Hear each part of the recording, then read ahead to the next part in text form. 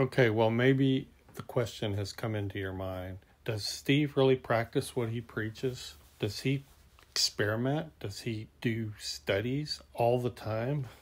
Yeah, actually, I do. And this doesn't include what I've thrown away. A lot of times I'll save these because I have notes about things that I've done, but I'll also save them so that I can use the back and every scrap of paper that I have. Swatching, experiments, demos, testing papers, testing colors, trying new techniques, trying new products, seeing how products work with other products. But wait, I'm not done.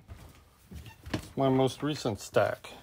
I think you get the idea. Oh, and there's Reese. He showed up because these are some of his favorite paintings. He's kind of an abstract guy, so